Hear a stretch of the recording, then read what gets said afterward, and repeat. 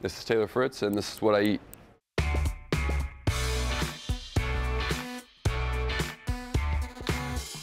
I mean, what a pitch. Relationship with food, it's not too bad. I think it definitely changes a lot when I'm at home versus traveling, playing tournaments. I think when I was younger, I definitely would eat a lot and put myself to the point of like painfully full, but now I think I understand more, just, you know, eat a healthy amount of food.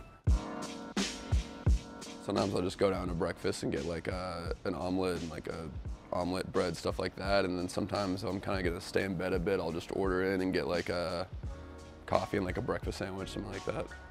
When I'm at home, I stick to pretty much the same thing. Like I have egg whites, I have the occasional, like, I guess unhealthy breakfast that I get to enjoy when I'm home. I love having breakfast burritos when I'm home. That's like something that I can't really get elsewhere. For lunch, I normally have like a chicken and rice, a sandwich. It's a big difference in diet between like when I'm like getting ready for a tournament and when I'm like kind of just like chilling at home. Like I let the diet be way more lax when I'm home. But so one thing like I'm always trying to get enough of, like as an athlete, is like just protein all the time. I have these dried beef sticks that I travel with. They're great. They taste amazing for like the ingredients and how healthy it is. You wouldn't expect it to be as good as it is, but I'm having those all the time to get that extra like protein kind of snack. I'll have the like the goo like packets for like energy. It just gives you like some carbs and some sugar, caffeine, just like stuff to keep you going.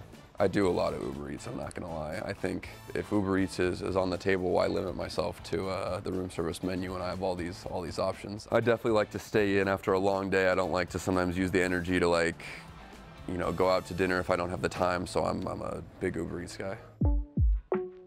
I'd say my go-tos for dinner, like my 3 ones would be like steak and like mashed potatoes is like a go-to, and then maybe like Japanese, getting like rice and chicken is another go-to, and then maybe like Italian, getting chicken and pasta. I'd say those are like my 3 like go-tos before, like the night before a match and stuff like that. What do you treat yourself?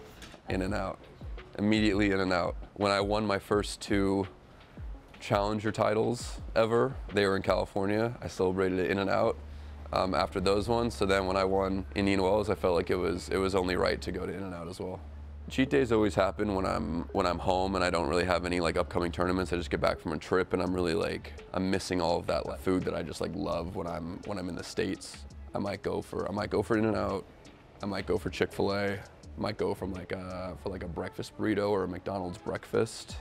Those are probably like my top options when it comes to a cheat day. I'm gonna go for one of those things for breakfast and then one of those things for lunch, and then I'll probably try to clean it up for dinner to kind of get the ball rolling on being healthy again. I think my favorite food at a tournament is Tokyo. The quality of the meat and like the steak that they can do in the Tokyo is great. Noodles, rice, kind of just the food that I like. They do a great job with it. Thanks. Thank you.